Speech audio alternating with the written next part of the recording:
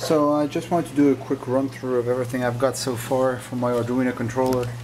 So here's the Arduino right now. We have 5 float switches right here connected to it. We have a regular number keypad installed. Right now we have no relays for power, but this is being simulated by LEDs.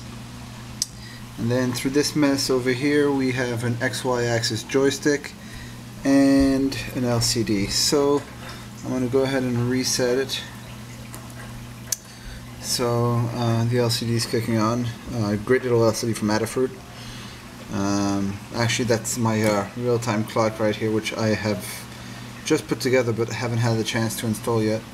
So I'm going to start playing with the float switches and show you here that they work. So green light would be good switch value.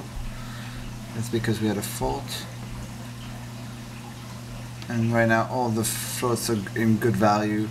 This float over here I'm going to trip now would be the overflow, which would shut down the sump pump and trigger alarms, which it just did. So that's that.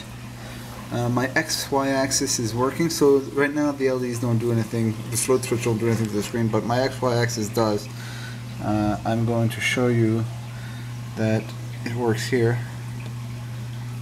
I don't know if you can read that, but it's showing up, down, left, right. And then if I use the keypad and enter a number, there's the number. So all that's finally connected together.